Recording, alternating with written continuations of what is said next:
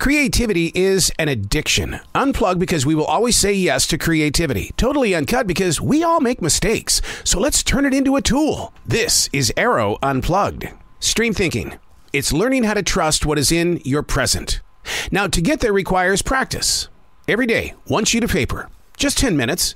Write about whatever is moving through your presence of what is right now with absolutely no judgment.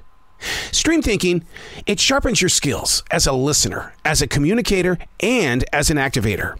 Learning how to trust what is right now. This is Stream Thinking. Today we're reading from September 24th, 2023, my mother's birthday.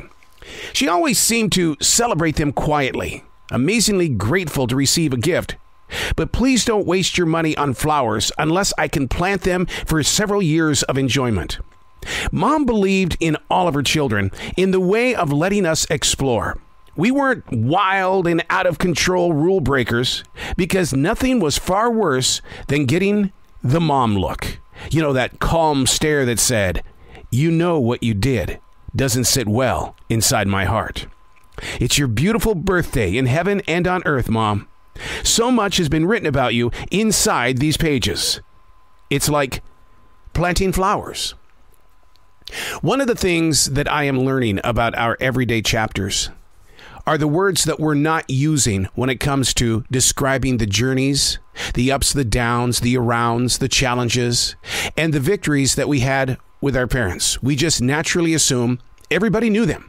Now, the way that I knew my mother was 100% different than my other brothers and sisters. We all had a great relationship with Mom, but it was never the same.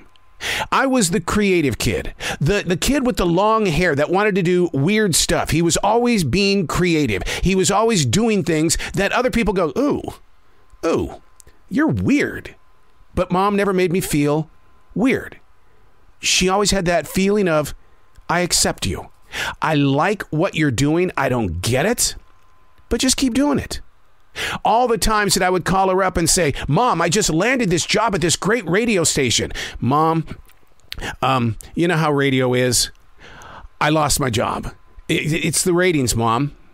Mom, hey, some bad stuff has gone down. I want to talk to you about it, but I'm not sure you're going to understand it." "No, Mom, I'm not drunk. My contacts are messed up. My eyes are red because my contacts are messed up." Mom talk. The stories that remain silent unless we share it. I'm Arroe, and that's Stream Thinking.